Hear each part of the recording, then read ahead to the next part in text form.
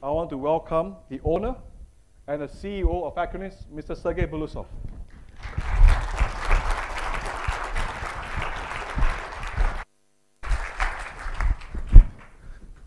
Hello, everybody. Very good to see you today in the morning. Acronis has a special tradition now. We start all of our events exactly on time. So when you come next time to any of our events, don't be late. It's important. So first of all, I wanted to start with something which is very dear to me. So Acronis is crazy about two things, about Singapore and about Acronis. Everybody in Acronis are crazy about it. We have a big office here in Singapore. We have all this rebranding, which we have done 2 years ago. We were founded in Singapore by me. I'm Singaporean, as you guys know. We moved our HQ back to Singapore about 2 years ago. We opened an R&D facility. We intend to have 150 engineers here. And we hope to be number one most advanced software engineering facility in Singapore. And we cooperate with a variety of people who help us a lot to be here. Because Singapore is not, it's a very convenient place to be, but it's not the most easy place to be. And so what we're doing here, we're building Singapore global technology leader, and we're crazy about its brand. And some of you know that about 2 years ago, I made a tattoo. I have actual tattoo of Acronis brand on my shoulder. But that wasn't enough, and so I went on and I actually got this Vespa, branded Acronis. It's actually Armani Vespa, and you can drive it in Sentosa, where I live. Then I got the Acronis BMW, right? So I drive Acronis. Have you seen it on the streets? No, any of you? Well, Acronis employees must have. Right, and then I just recently bought a boat, and I called it Acronis.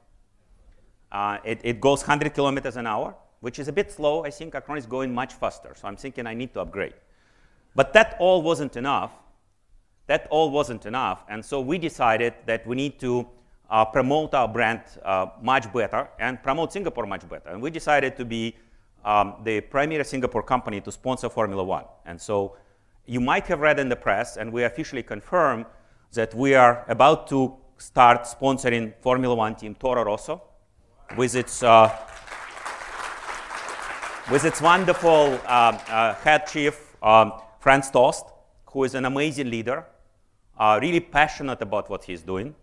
And the two good drivers, Carlos Sainz, who is Spanish, and Daniel Kvyat, who occasionally is Russian. And, Toro Rosso is the second team of Red Bull. Red Bull is a geeky brand, right? Geeks drink Red Bull. Normal people typically don't drink Red Bull. And Toro Rosso is the geeky of the geeky because it's a second brand of Red Bull. So they have a very passionate team. They have a very passionate process. And they're underdogs. So last year they were number 7. Right now they are number 6. We hope that with our help, they can get to be number 5 or number 4 or maybe even number 3. They have the potential.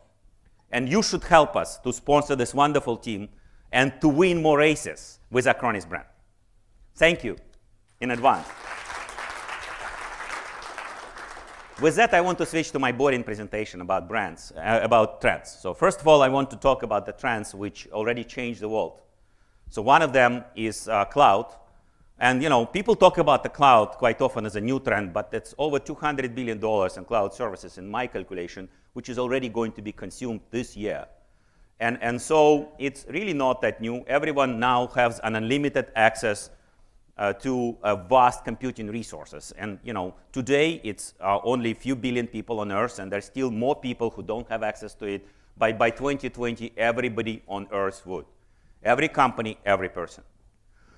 Then the second trend is mobile, also very well known. It's still a big trend, 7 billion mobile subscribers, and that makes everyone on Earth have a very powerful mobile computer in their hands. This Galaxy S7 is 20x faster than the computer who won against Kasparov, world chess player, in chess. And my previous company, which is Parallels, are sponsors of Magnus Carlsen, who is a world champion of chess today. And he told me in a personal conversation that he would lose 7 games out of 10 to iPhone 5. And that probably would be 9 games out of 10 to iPhone 6 Plus. And then finally, social. Everybody's using social. And apparently, even Hillary Clinton is now using Snapchat. So Hillary Clinton used Snapchat to enhance her reputation with young population. How many of you guys here use Snapchat? Okay, there are some, but you see everybody else, I'm not using Snapchat. I've tried after I prepared the speech, and I couldn't figure out why to use it. We are all very old people. We shouldn't really think about ourselves as an internet people. Internet people are the ones who use Snapchat, and apparently Hillary Clinton is definitely internet people.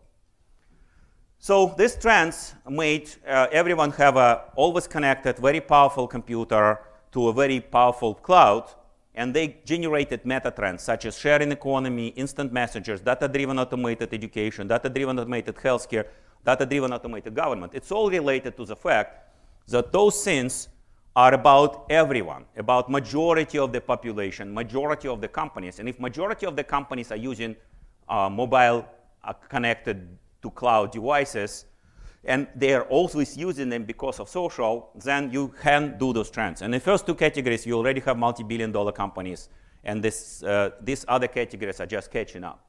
So lots of traction in these meta trends. And on that, I always want to say that when people talk about cloud as a new trend, reality is that cloud is dead. All IT is cloud today. Everything we do in information technology is connected to cloud. It's almost impossible to do non-cloud business, whether it's a cloud, public cloud or private cloud. And the only thing which cloud really is the three things which it brought to architecture of information technology. Metcalfe law, which is a network effect. The larger the network, the more valuable it is. With a cloud, the main thing about the cloud is that everybody's connected to it.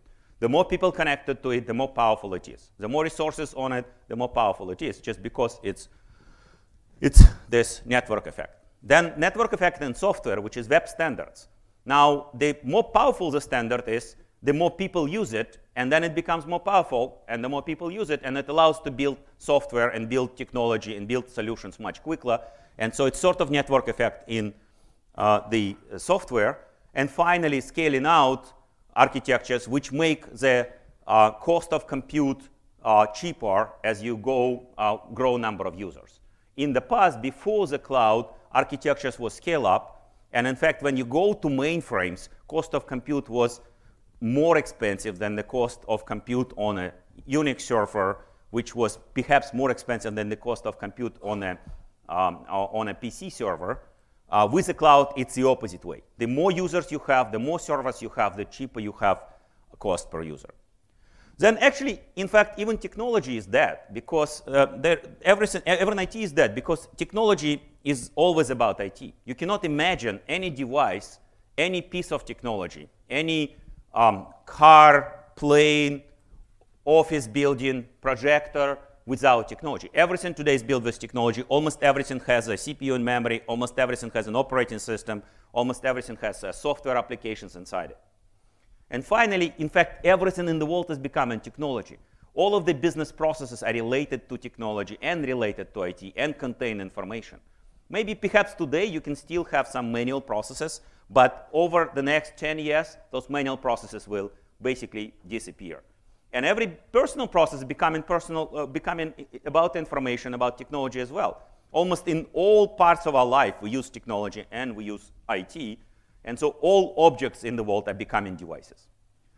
So with that, what are the next technology trends? And in part of my career, I've spent as an investor. And at that point, I was trying to analyze which trends are more and less important. And I understood that one thing which I've come up with is that one of the basic trends in technology is to enhance human productivity, is to save time. And those trends are, quite big, and they grow quite slow, because changing human productivity is about changing human behavior, and it takes time to change human behavior. It takes time to change all these different chains of human connections in the world. Now the next type of trend, which is growing faster quite often, is a trend about making money on something. Making money on, say, information, money on money, is a trend which tend to grow very, very fast, because making money is something which is easier to change. And finally, the trends which are most unpredictable and most vast are trends which are about satisfying basic needs.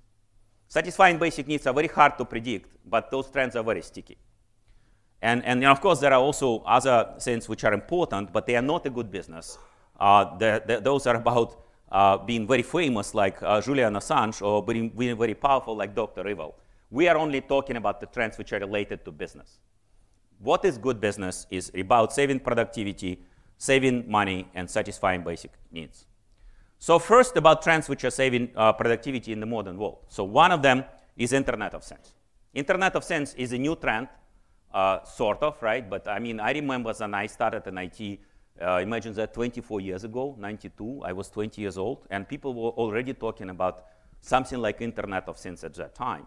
And so it's a trend which taken very long time to pick up. Today, we already have 15 billion devices connected to Internet. So it's a real business, it's a real market, and it's going to triple in less than 5 years. So it's going to be 50 billion devices used in a very specialized fields, and that definitely has an influence on the rest of the IT market. Robots, another big trend, just telepresence robots are expected to be $13 billion this year. I use this double robot in our office. How many of you have been to our office in Singapore? Okay, not that many. Well, you can try to use this robot in our office. We can teach you. Dennis here, our IT guy, can allow you to install an application. And with this application, with your iPhone or Android, you can drive this office through the robot, and you can come to Steve and ask him why he's not giving you the right partner program. And in fact, new robot has new telepresence robot with iPad has a very powerful speaker, so you can shout at him and scare him. Now, next trend is drones. It's again, this is a newer trend, but again, if you think about it, what's new about drones? I think the first drones were used by US Army probably 25 years ago. Now, last year, there was more drones registered by Federal Aviation Authority in the United States than conventional aircrafts. So this trend is really trying to pick up, and drones are starting to be used for some useful things. For example, Singapore Post have announced that they delivered some mail by post, and Amazon registered drones to make a 30 minutes delivery for emotional purchases. And in the United States, there is a wonderful startup which allows you to pay some number of dollars to have the drone fly into your location and make a group selfie from the air. And that's actually probably the most successful drone used today. Self-driving cars, another great trend. Quite amazing, but this trend is actually happening. I mean, for me, when I thought about self-driving cars, again, nothing new about it. I remember people spoke about it when I was still in school. They spoke about the fact that cars will be soon self-driving, you will install cameras on it, and there was a number of attempts to make it, but it's actually happening right now. I recently bought a Tesla for my dad, and I was, sort of spooked of how close we are to self-driving cars. A Tesla of today, any Tesla of today, can park itself, so you can actually come down to your house, click a button on your iPhone, and it will basically drive to a garage, open the door of garage, gets into the garage, and close the door of the garage. And then it can unpark itself. You can summon it. You can press a button, and it will open the door, come out of the garage, drive to you, and park next to you. It does it very slowly because there is a lot of restrictions in the US on how fast the self-driving cars can drive. I think they can drive at about 2 miles an hour. That's supposed to be not dangerous. And then Tesla is already able to drive itself in traffic. And it's not like it's driving itself in traffic with those, I remember maybe about 10 years ago, Mercedes and BMW had those driving and parking tools where you can sort of set it up and it will keep the distance, but then if the road turns, you have to turn the wheel, and if you don't turn the wheel, you hit the wall. Tesla actually follows the road, and if you want to turn, you just click the turning light, and it will change lines by itself. And you can click back, and it change lines by itself as well, and you can see all the cars around it. And so Elon Musk, which have proven to be following his promises on a lot of things, promises that he will have mass production by 2021 and fully autonomous by 2018. Imagine 2018, this is just 2 years from now. And this Tesla car is not really a car. I gave the speech in Germany to our partners in Germany. We have the similar event in German-speaking Europe, and I told them this. And then I speak to a journalist later, and the journalist, when I said, like, Tesla is a great car, this particular car, which I bought for my dad, goes up to 100 kilometers per hour in 2.7 seconds, which is quite amazing. You basically have your cheeks going back your face. But they told me, like, why would you want to drive this roaming computer? It's not a real car. And it's true. It's a roaming computer. Almost nothing in it is mechanical. Everything is electronic. And as any computer, for example, it's hackable. And finally, 3D printers. The 3D printer industry is definitely, again, nothing new, but it's again something which come to inflection point, and it's changing the world quite a bit today. And it's not about the size of 3D printers market itself, but it's about size of the market which it can do. It's about software-defined things. It's about printing things you need. It's about us not ordering our souvenirs, but printing them in our own 3D printer in any way we want. Okay, money-making trends are more significant, and the two most famous trends is fintech revolution. People quite often talk about blockchain, Bitcoin in this regard, but from my standpoint, Bitcoin is a sort of a passing fad. Much more important trend is blockchain and what blockchain can do for digital data, and I think we'll talk about it more today. And what we are doing with blockchain, we are very excited about it. But more importantly, everything in finance world is getting to be revolutionized around information. Banks have tremendous amount of information about people, but they monetize this information much worse than Google. Google has a lot of information about you, but banks still have a lot more because they know exactly where you are, what you pay, how much you make, who's your relatives, they have your profiles, and they don't monetize this information. Instead, they charge you a tremendous fee for financing, and they don't care if you are a very good person and pay your bills as much, or you are not paying your bills potentially, because they don't leverage the information. There's all the startups in the world which are actually going to change the world in finance and personal banking, in peer-to-peer finance and business finance, and so on and so forth. And another big trend where you make money on information is big data. And this is just one example of Chevron, which can make all of their oil production much more efficient, make tens of billions of dollars extra profit per year on being able to analyze in real time information which is coming from their oil wells.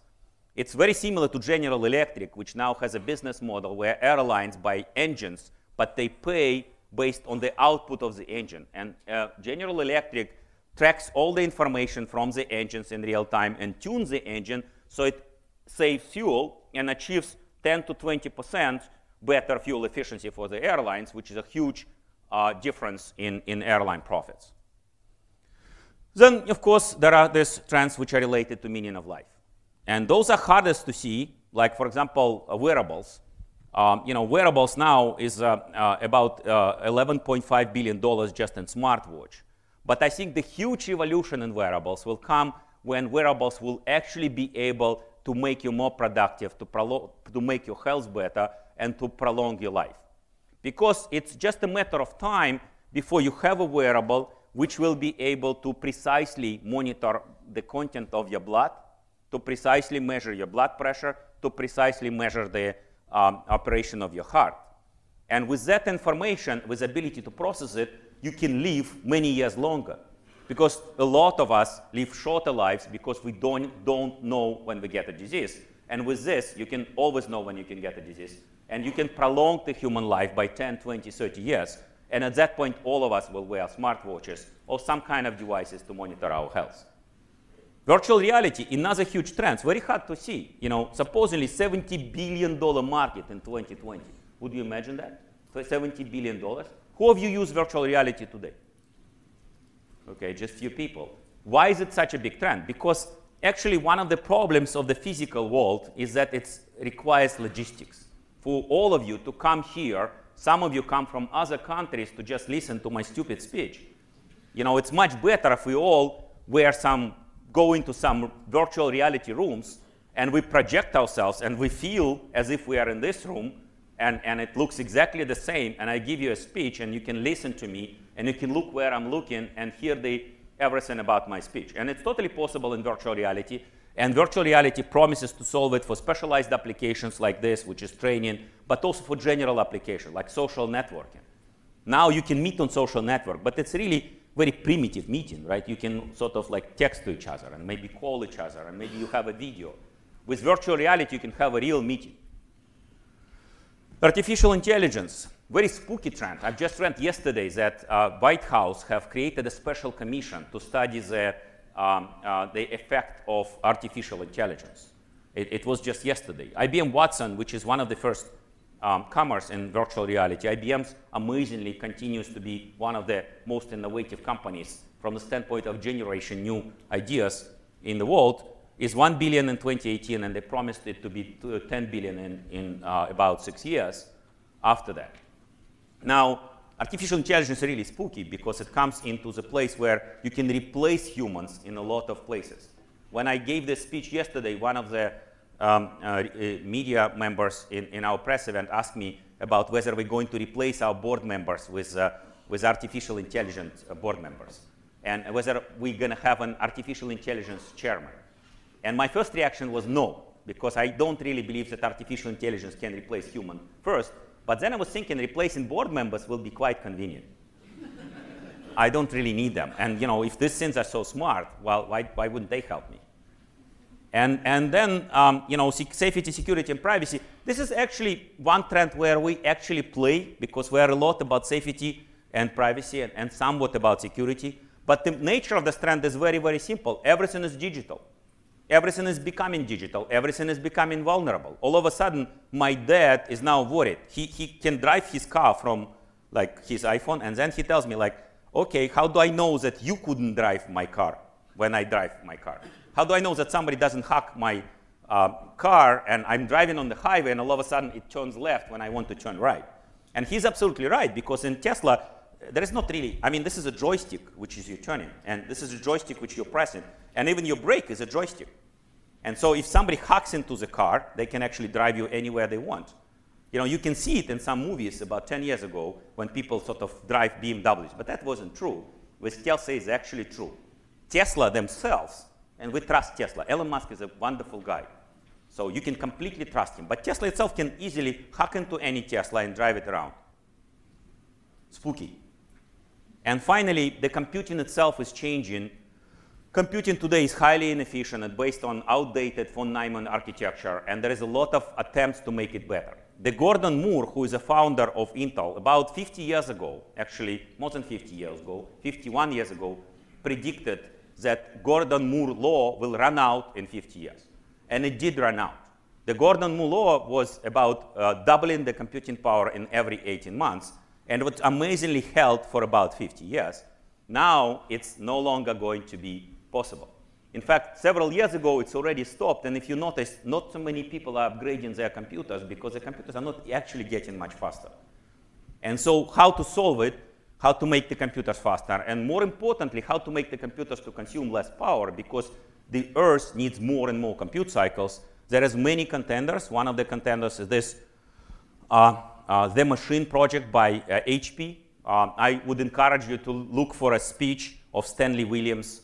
It's one of the chief scientists in HP Labs and professor in Berkeley. And he talked in Singapore, in fact, when he visited Singapore, about future of computing. It's a very interesting speech.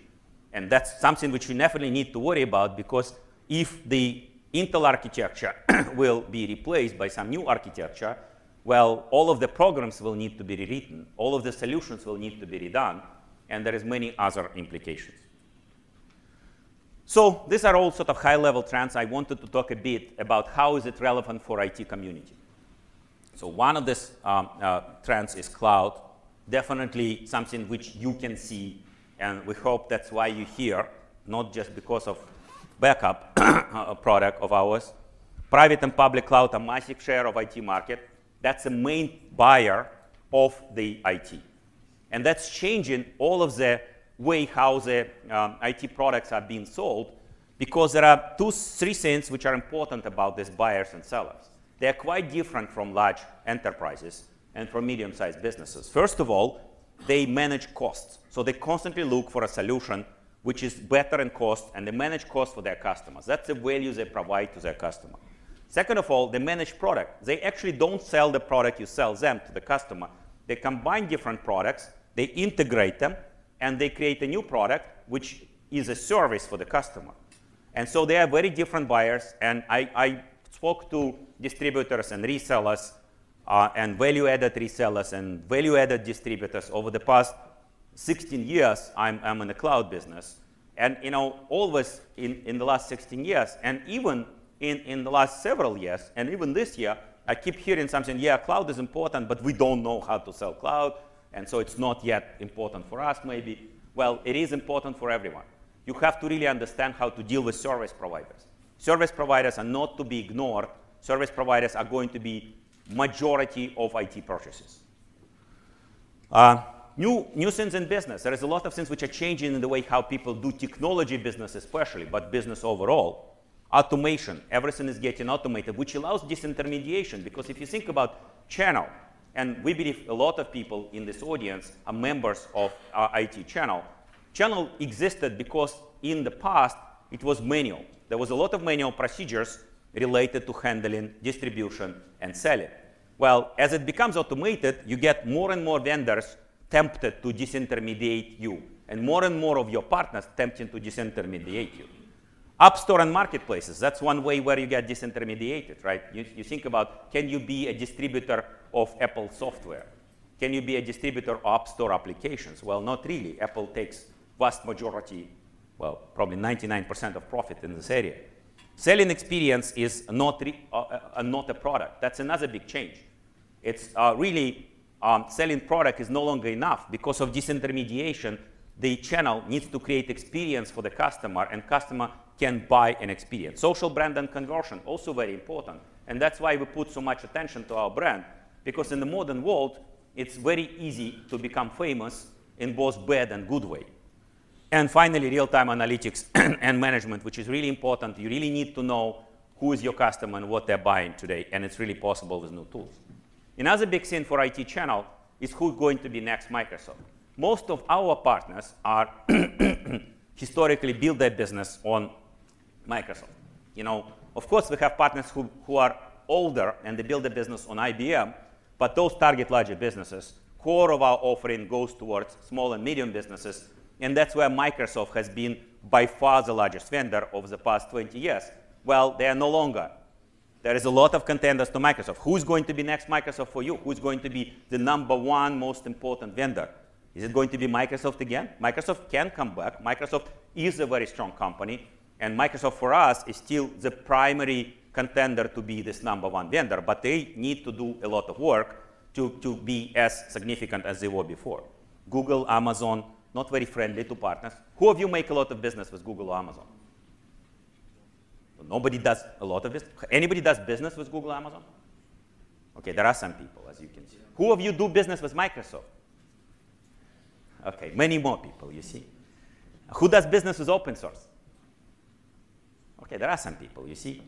And then finally, what's next for all these vendors which were part of your core offerings? What's next for Cisco, HP, IBM, Dell, Oracle? Are they going to be replaced by Chinese vendors? Chinese vendors definitely have an edge in terms of the cost structure.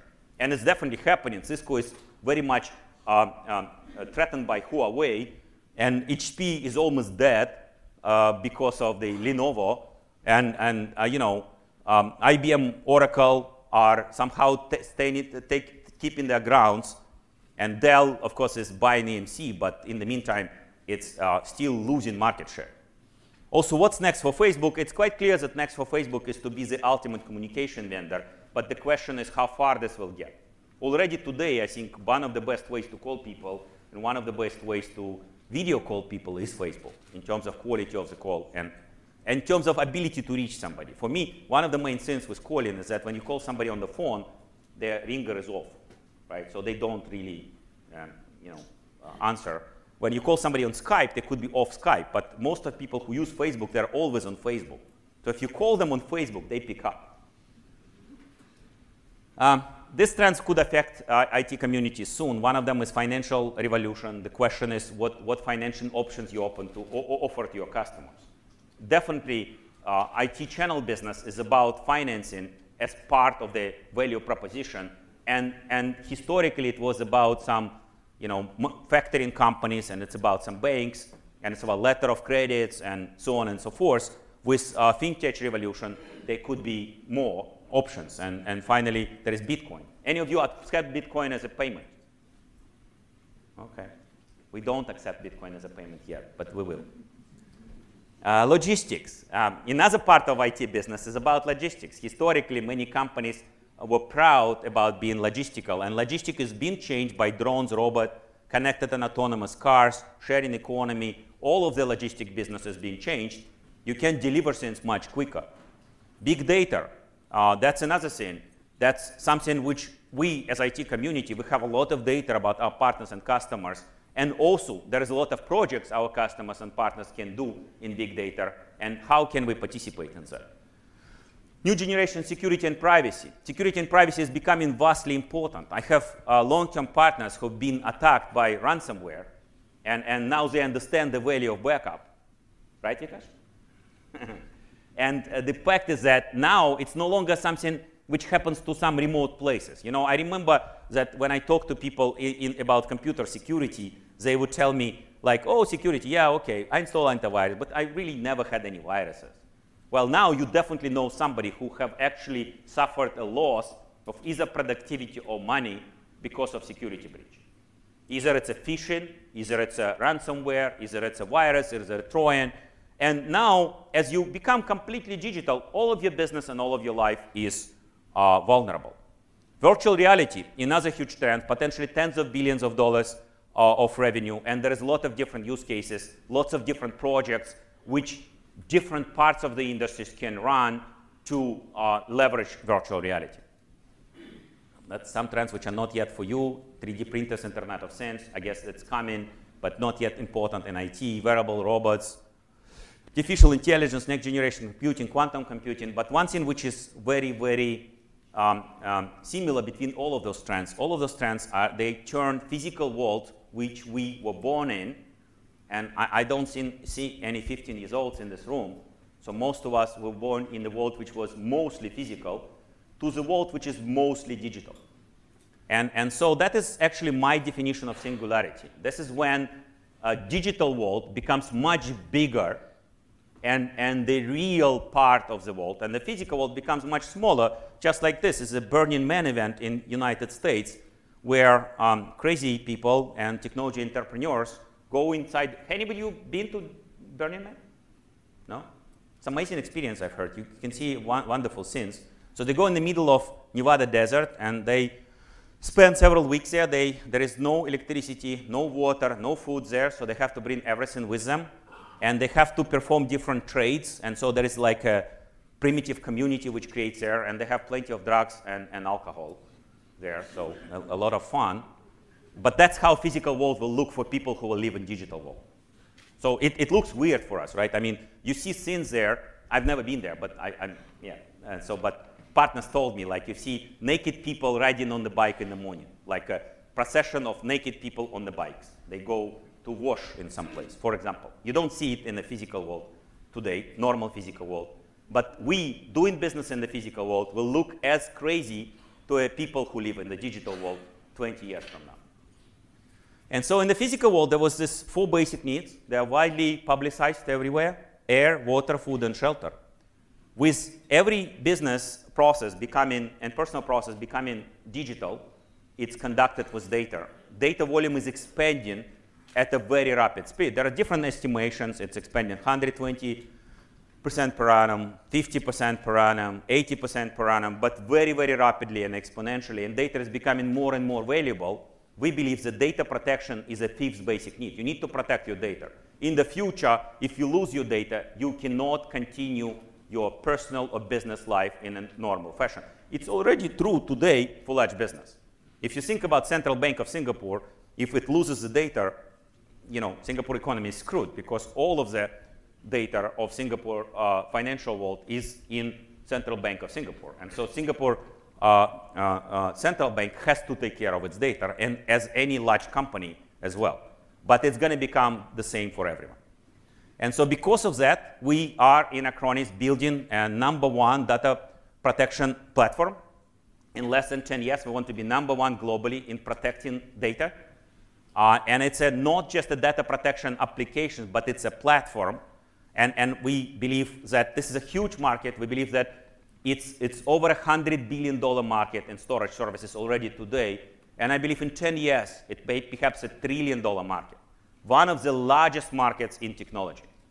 And so this platform is based on our AnyData technology. It includes series of software products, backup, which is our traditional product, but also archiving, storage, software-defined storage, disaster recovery, e-discovery, Acronis Access, Acronis Monitoring, and set of consumer products.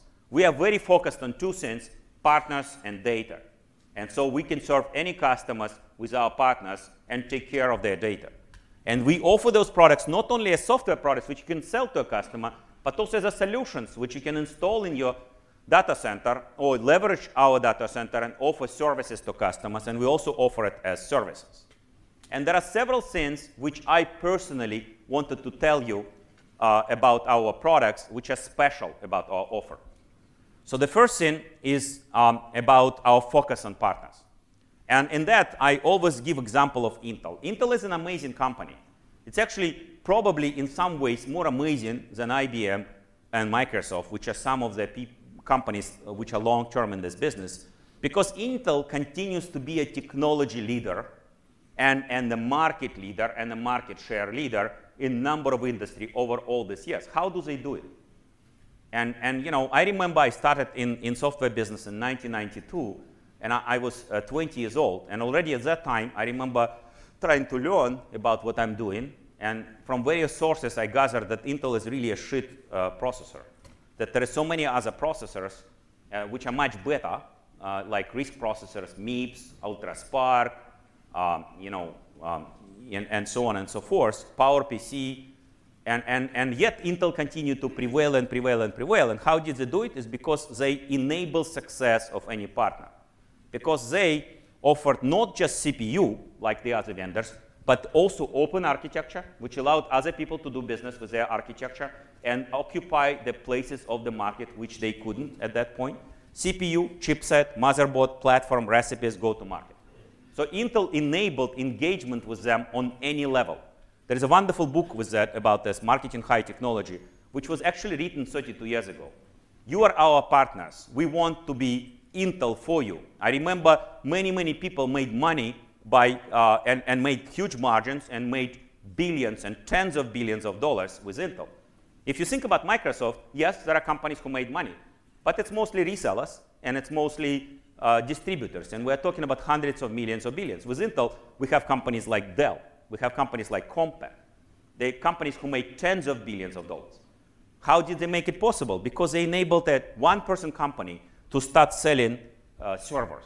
Just buy Intel platforms, put hard disk in it, put memory in it, and you have a server. You can label it, and you put your own brand on it, and you are a server maker or a PC maker.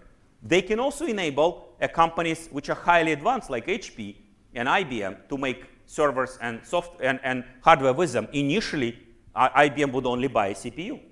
And then they will buy some ports of chipset, and then they will buy network cards, and eventually they buy a lot of things from Intel. But bottom line, it's important that Intel enable engagement on every level and focused on success of partners.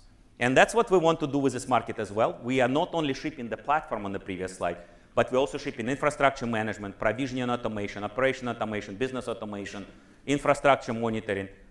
We support multi-partner tier model, professional services, custom development, go-to-market recipes, and we provide open API and SDK.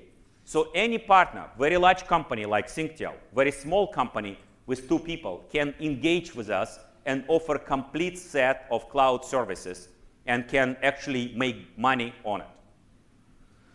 We believe it's a huge market, and so there is a lot of money to split. We don't need to be greedy. The next thing which is very important is that we want to focus on control, on giving control to partners and customers. And I want to talk about a bit why is it important and why it makes us special. In fact, control is one of the basic human instincts. In fact, potentially control is something which separates humans from everything else in the universe. This is a picture from Sistine Chapel. How many of you have been to Sistine Chapel? Okay, well, it's great experience. You should go. It's amazing what you see there. Michelangelo was in a sort innovator in his time. So it displays God. Apparently, he's displayed on the shape of a human brain, who takes a soul and puts the soul in Adam. And then there is this sin, which is written in a base of a Jewish philosophy, which is a base of Old Testament and Christian religion as well, is that the free will, the ability to make your own decisions, the ability to have control, is something in human soul which is out of this universe, which allows humans to be close to God. And in a way, giving control to people and taking control to people is extremely important, even though sometimes it makes no sense. And so control, soul, security, freedom, free will, privacy, and control, it's all the same things. And they don't look very important. I remember when I started giving speeches about privacy and how important it is to keep control of your data and stay private, I would be sitting on the panels with very, very powerful and wealthy people, and they will tell me, huh? Privacy? We don't need any privacy. You know, we are completely open. And I don't know who can say that. Immediately, if somebody say that, they lie, because everybody of us have some private information we don't want others to know. To the extent we don't want anybody to know. And so control is very basic, and that is what's special about us. So what we want is we want to give you control of various things on how you engage with us.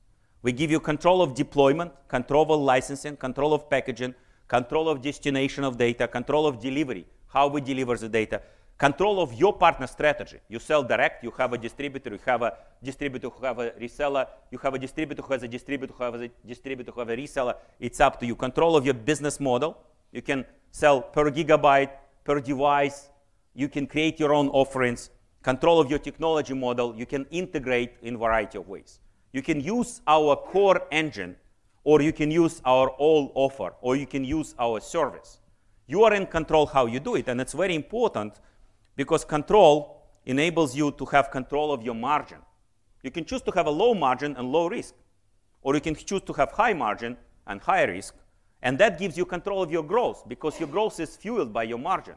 In the channel business, most important thing is to have margin. If you have margin, you can spend it on marketing, getting new customers, or hiring new employees. And finally, that gives you control of your success and gives you control of your growth. And it's a big difference between us and the other vendors. As we move forward with releasing our products, especially in the cloud, you will see how important that is. We believe that many of our competitors have a very good technology in terms of core storage, but they don't have a full platform. And there are some who have some things which are close to our full platform, but none of them enables you to do business in the way you want and give you control, which you can then transfer to your customers. And you know, here I just give an example of how control can result in fun things. This is a fully automated yacht, which supposedly you can buy for a relatively low price. And within less than 18 months, you can learn how to drive it, and you can go around the world in less than 1 year alone. For me, it's sort of ultimate thing about control because you can stop anywhere you want. You don't need to fuel. You just need water and food. So that's another thing is important. And again, the way we give it is by offering Acronis hybrid cloud architecture, which allows you any protection, archiving, backup, cloud storage, disaster recovery, e-discovery, file sync and share, monitoring, and more. And again, you don't have to use all of it. You can say, like, we don't like your Acronis for archiving. We use somebody else. But we only use your backup product. We also support very vast variety of workloads. Quite often, we are compared to companies which only do virtualization. We do physical, we do virtual, we do mobile. We just announced that we're going to do Office 365, Azure. We're going to support all of the workloads your customers will have. We support any storage. We don't predestine certain specific storage technology or storage destination. The customer can choose to backup locally with a cloud service, backup locally and to your cloud, or to our cloud, or to Azure, or to Amazon, or to several places at the same time, can actually protect the data locally and in one piece of data locally and another piece of data in the cloud. It's a choice of the customer. It's also a choice of you. You may limit your customer. You may say, dear customer, we don't feel safe about Amazon, so don't go to Amazon. There's a dangerous people. Go to us. We have this rack in the corner of our office. And so your data is with you, and then it's with us here. That's your data. And we don't offer any other service because that's our choice. Its control is in your hands. And also, of course, we support any form of recovery. So with that, and that is the two things which actually enable, well, three things which actually enable huge growth of our platform. It's really very amazing how our cloud backup product is growing, which is the first part of our platform. Today, we already have in production Acronis Backup Cloud and Acronis Backup Service. And so we are very proud to announce it's at 800% growth in bookings over the last 12 months, which is quite amazing. Many of you have not, who of you selling Acronis Backup Cloud or Acronis Backup Service? Okay, some, but anybody who is not doing it today are losing out. And it was unimportant 1 year ago. Indeed, it was 9 times smaller. It is 9 times larger now. We have grown 10 times in managed storage, 8 times in managed devices, 8 times in number of partners globally who support our SIN. And of course, our products are becoming leading products. In fact, I didn't put some of the latest awards which we won just recently on this slide. And if you look at our growth, it's truly exponential. What is also interesting is we have announced last year that we have switched to quarterly product releases. And you can see every time we release a new product, we have a bump in acceleration. So this is a timing of new product releases. Every quarter, we release a new product. Today, we're in version 5. We're releasing version 6 in the next 45 days. And so we believe we will accelerate any further. To be honest, on my side, I'm actually starting to be concerned that we will not be able to cope with this growth. We really need your help. Well, I'm going to finish with this philosophical slide. Some of you might have seen it before. Data has been important not only now, it has been important for ages. If you think about Egyptian pharaohs, one of the most ancient civilizations on Earth, they were also crazy about data. They spent their lives building these pyramids, and all these pyramids did is to keep the data about them, keep their mummy, which is their DNA, and keep a bunch of artifacts about their lives and keep their life stories. And in fact, they sort of succeeded because we don't know anybody from 6,000 years ago but these people. And in fact, if we were to restore somebody from 6,000 years ago, it's the only people we can restore with some certainty is the people who were stored in this data store. So this is an ancient data center per se. And so from my standpoint, data is not only about life. It's also about eternity and it's about resurrection. Everything you're going to keep, everything which will stay from you in this world, from your business or from you, for your generation of your children is the data. Nothing else will stay.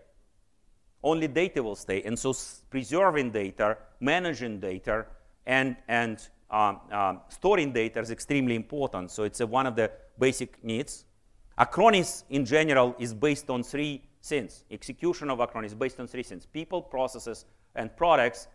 And I came back as a CEO about 3 years ago, and the first thing I needed to change is a team. And now we have a new, super motivated team, and I hope you will see it on the summit and meet our team members and enjoy meeting them.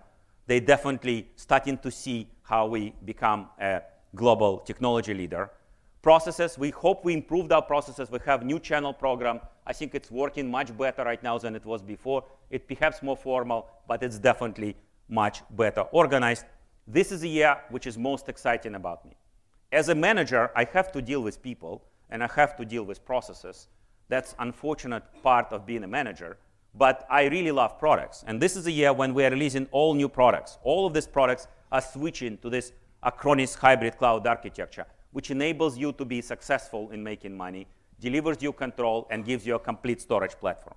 We're releasing new Acronis True Image, new Acronis Backup, and we're going to talk more about it on the summit, new Acronis Access, new Acronis Storage, and of course, many new things in Acronis Cloud, Acronis Backup Cloud, Acronis DR Cloud, Acronis Files Cloud, all on the unified single architecture with a beautiful interfaces, with a very improved ease of use, with a very high performance and high reliability. So please partner with Acronis. We're going to enable hundreds of billions of dollars of revenue. This message is going to get old. I actually said it probably 2 years ago, and I've said it last year, and it started happening now. But I'm going to continue to repeat it in the next several years, and some of you will start making money with us, or a lot of money with us, or huge amounts of money with us. You will see. And so follow my Twitter or follow Acronis. We are crazy about Acronis, and we are crazy about enabling you to be successful. Thank you. Thank you, Sergei, for this inspiring speech. Thank you so much. We're going to see more of you today, and we're moving forward with this.